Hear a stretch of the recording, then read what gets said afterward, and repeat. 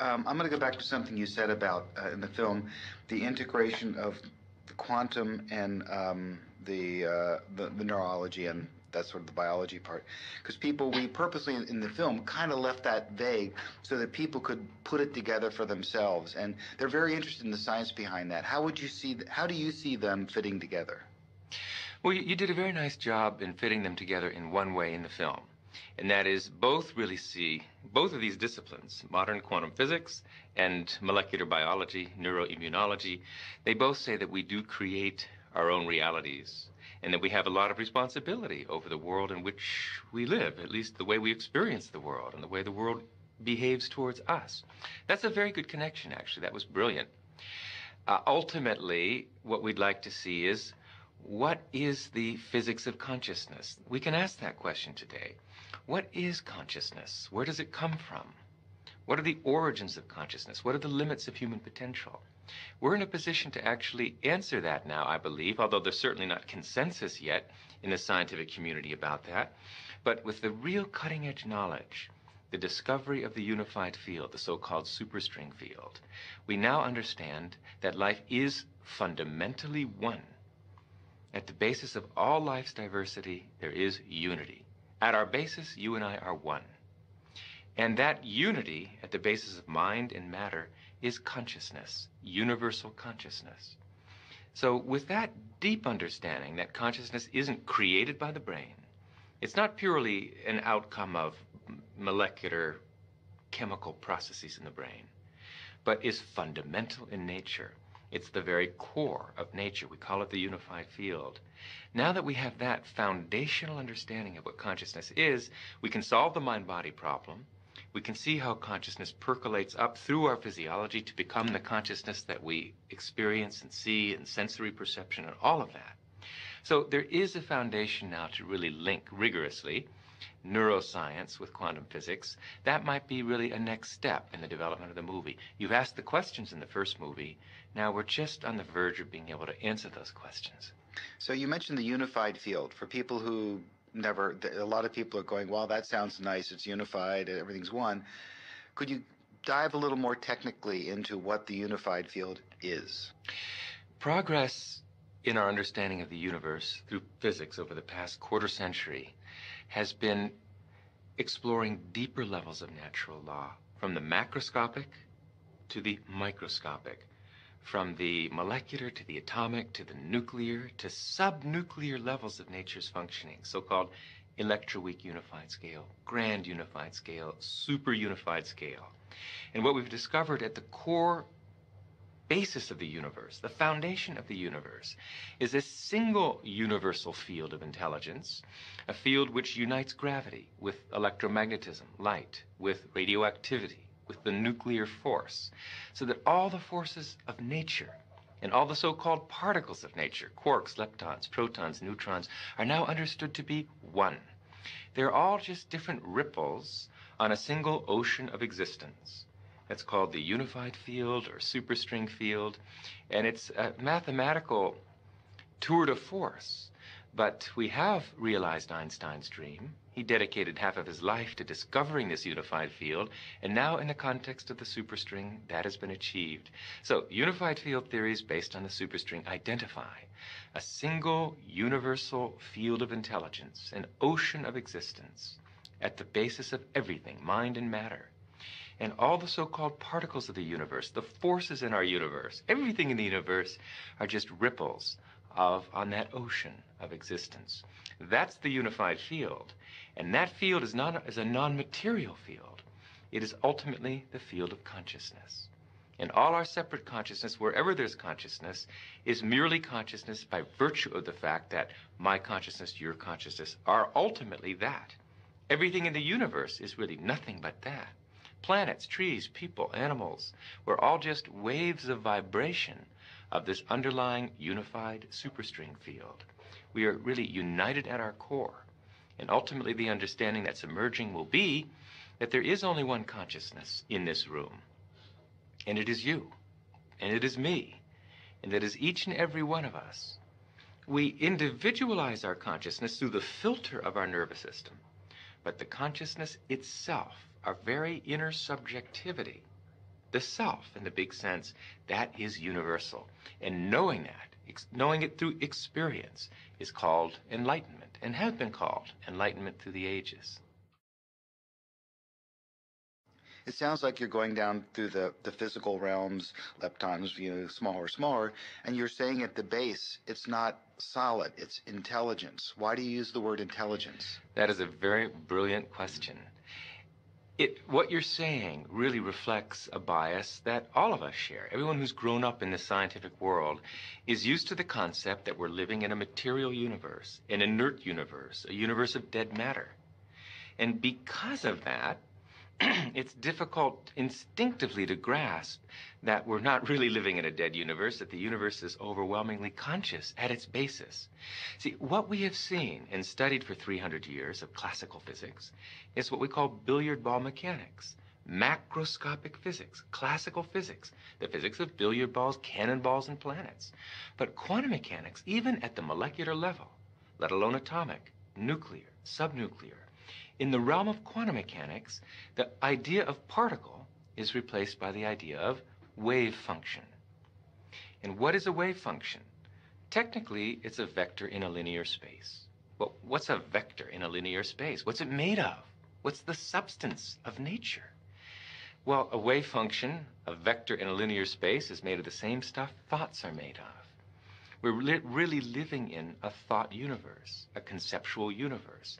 Quantum mechanics is just the play and display of potentiality. So the point I'm making is the deeper you go in the structure of natural law, the less material, the less inert, the less dead the universe is, the more alive, the more conscious the universe becomes. Then when you get to the foundation of the universe, the unified field or superstring field, it's simply a field of pure being, pure intelligence. Intelligence because it's the fountainhead of all the laws of nature, all the fundamental forces, all the fundamental particles, all the laws governing life at every level of the universe have their unified source in the unified field. That makes the unified field the most concentrated field of intelligence in nature. Non-material, dynamic, self-aware intelligence. Those are the properties of the unified field. Could you also use the term, because I've read this someplace, some people are saying at the bottom, it's also information. Is that kind of similar, or is that another way to describe the same thing? It's very similar. I'd say the quantum world, quantum mechanics, is really the play and display of information, the play and display of potentiality, waves of information, waves of potential electron. And it's important, the word potential. This isn't the world of electrons. It's the world of potential electrons. But when you have to ask the question, waves of what, really? What is the field that is waving? Is it the ocean? No, it's a universal ocean, an ocean of pure potentiality, an ocean of abstract potential existence. We call it the unified field or superstring field. And that's what we're made of. So, as you said, the tighter physics have tried to grasp onto physical reality, to understand what it's really made of. What are the core building blocks of life at the basis of it all? Life, the universe, slips through your fingers. And you come up with something that's increasingly abstract to come to the realm of pure abstraction. And that's what the unified field is. It's pure abstract potential, pure abstract being, pure abstract self-aware consciousness, which rises in waves of vibration to give rise to the particles, the people, everything we see in the vast universe. That was great. I got awesome. Goosebumps on that one.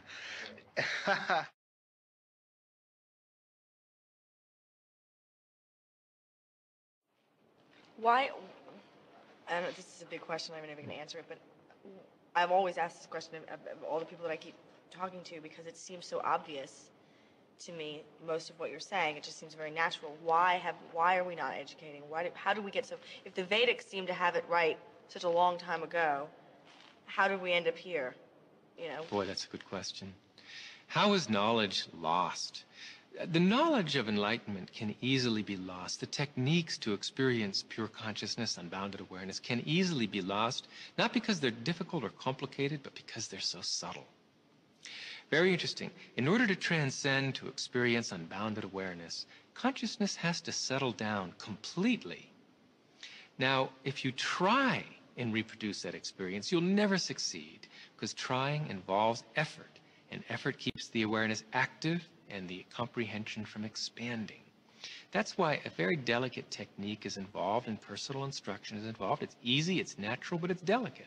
And it's easy to lose it, and I'm afraid it has been lost completely. It's being revitalized again and again throughout history. Of course, Maharshi's own life is dedicated to teaching as many people as possible how to transcend and regain that experience. But unfortunately, we have a society with a certain momentum. We have generations of teachers who've gone to teachers' education or members of teachers' unions that don't always support educational innovation. So it may take a generation, unfortunately, it may take a generation.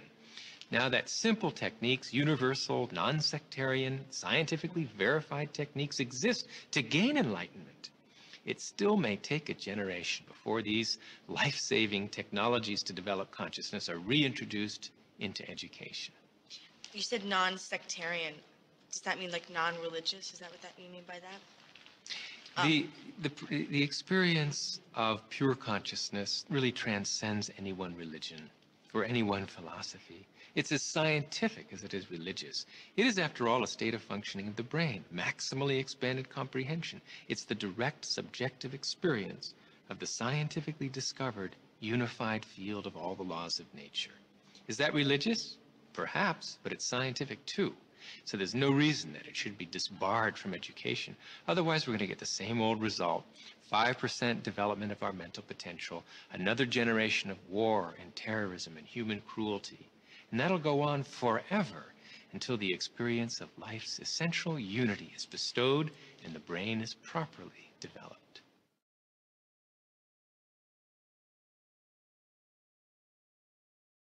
You know, we talked to Jeffrey Satinover and Hameroff, and I think maybe one other physicist said the same thing, that because you talk a lot about the observer, and they sort of said that that whole concept of the observer was a mistake and it's been fixed and it doesn't really mean anything now. What about that? It's true. There's a deeper level of perspective in which the observer does not yet exist. It's not separate from the observed. The reality of life today is all unity. Unified field which unites observer and observed in one indivisible wholeness. Scientifically, we call it quantum measurement theory, and the ultimate inseparability of the observer from the observed. In the language and science of consciousness, we call it the unity of knower and known in the indivisible structure of pure knowledge, the experience of oneself, the Atman. And what is the self? The self, consciousness, our very subjectivity, is that one thing in our life that has never changed. Intangible though it may be, and very difficult to put your finger on, it's that one aspect of our experience that has been with us since childhood. Although our beliefs have changed, our friends have changed, our bodies have changed, typically for the worse, that one thing that gives that continuity to our experience day by day, that's our consciousness. It's our subjectivity. It's the Atman, the self. And that self, which is the same for you as for me, ultimately, is this unified field discovered by science, which is essentially the creator of the universe. That is our authority. That's our dignity. If we only knew ourselves and how precious it was, we would rush to experience higher states of consciousness, where that experience of our unbounded subjectivity is never lost, even during the depths of sleep. I still don't understand. That's okay. I still don't understand.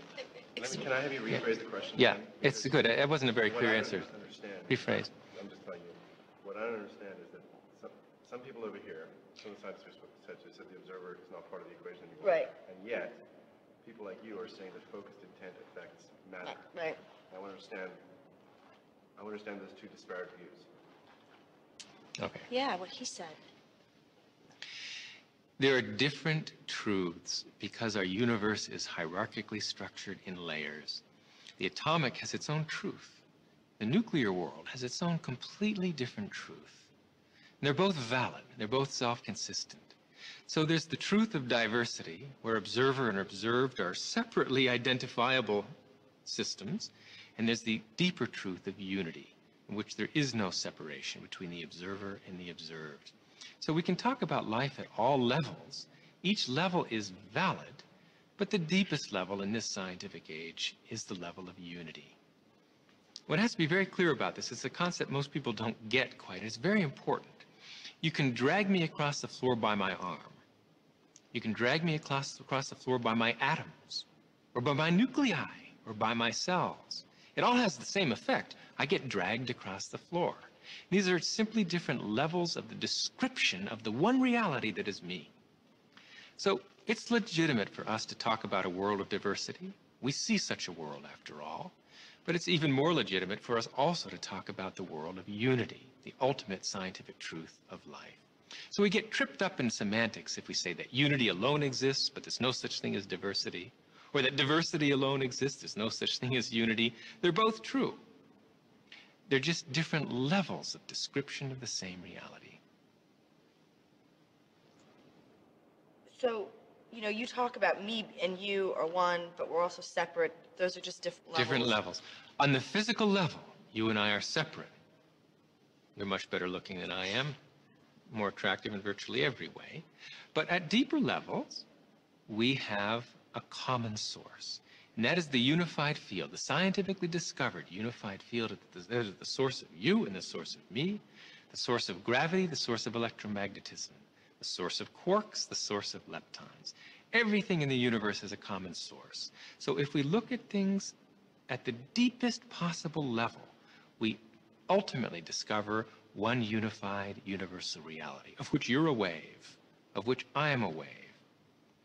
We're all just the different vibrational frequencies, the natural reverberant frequencies of this one universal unified field. Our whole universe is just a symphony. The various, harmonics and fundamentals and overtones of one universal field, one universal ocean of consciousness in motion. So let me ask this. I'm just trying to understand all this stuff. So does that place come from the Planck scale? Or is it... Yes. Wow, really? Yes. I totally understand it for the first time. Oh my God, I'm so excited. The Planck scale is that small distance scale, 10 million times smaller than the atomic nucleus, where all the forces come together, where all the particles come together as one, where you and I come together as one reality, where distance, where causality no longer exist, and there's one unified, indivisible wholeness, which is the unity of consciousness, the unified field of all the laws of nature.